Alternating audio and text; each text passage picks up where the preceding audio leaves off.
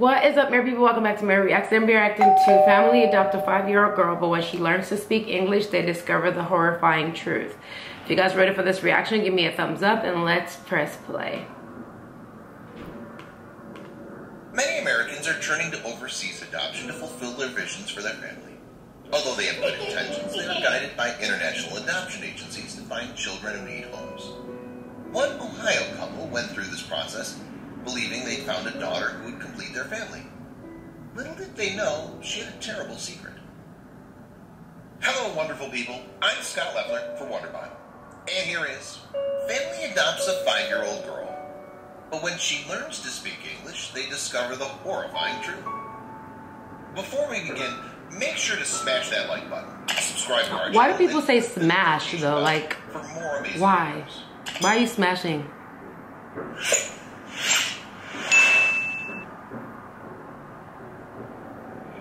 When Adam and Jessica Davis decided they wanted to adopt a child, they were overjoyed. They already had 4 children of their own, but they were growing up. It was time for another child. However, they didn't think it made sense to have another biological child when there were so many unwanted children. Sure. They also didn't need to adopt a baby.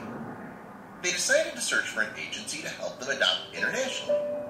The Davises started working with an agency based in Ohio called European Adoption Consultants. The goal of the agency was to give orphans the opportunity to find parents in America. That seemed like a worthy goal to the Davis family. After a short period of time, the agency called to tell the couple about a girl they located. Her name was Namita, and she desperately needed a home. The agency said Namita's father had died and that her abusive mother wanted nothing to do with her. Wow. If she did not leave Uganda, she would have no future.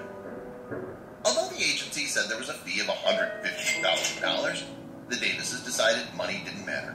Wow. They already thought of Namita as a member of the family. They Man. flew to Uganda to pick her up, but they had no idea that not everything was as it seemed. This was in 2015. When they met Namita, they loved her immediately. She lived in a terrible place called God's Mercy Orphanage. The couple knew they had to get her away from a filthy group home. They finalized the adoption, and soon they returned to America with a new member of their family. Adam and Jessica introduced Namita to their 4 children. They nicknamed her Mata. It felt like a perfect fit. No one suspected anything was wrong. Mata quickly became accustomed to life in the U.S. She did well in school and learned English.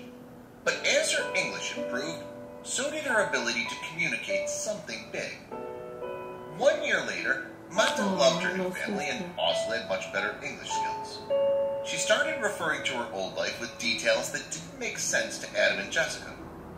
She discussed her mother, her village, her siblings, and how much she loved them. This didn't match the story about Mata's life that was in her adoption file. Those agencies, man. A horrible revelation dawned upon the couple. Namita was never an orphan. She lived with a loving family, and they never wanted to give her away. The family was baffled about how she ended up at the orphanage. The couple knew they needed to do something, so they called Karen Riley, an activist who reunites trafficked children with their mothers. Riley agreed that this story was the media often ignores a prime example of a side of trafficking. That Riley told the Davises that she'd found Namita's mother, and they immediately set up a Skype call so that she could know that Namita was okay. Namita's mother had a harrowing story. The adoption agency had pulled a common scam in international adoption. They arrived in Namita's village and started offering to match children with sponsors in the U.S.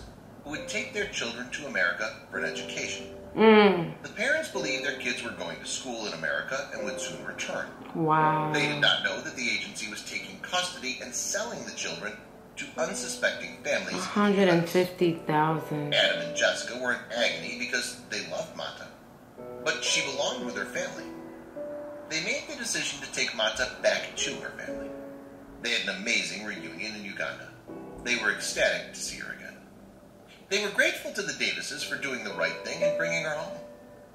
European adoption consultants had been doing this for years. Wow. Unfortunately, most children were not returned to their homes. The FBI raided their office and stopped them from transferring child guardianships. Although they're out of business, other nefarious adoption agencies continue to scam people and steal their children. The Davis family completed a miracle by sending Namita home. They're committed to working with advocates like Riley to reunite more families and their children. This is a cautionary tale about working with groups demanding large sums of money with a story of child abandonment. That didn't seem like logical anyway, but you know, they wanted to help so bad they didn't even think about like whether it was logical. Anyway, if you guys enjoyed this reaction, give me a thumbs up. Don't forget to comment below other videos that you'd like for me to react to. If you're not a part of our family, definitely subscribe. We're the dopest alive. I love you very much for watching, and I'll see you tomorrow. Bye.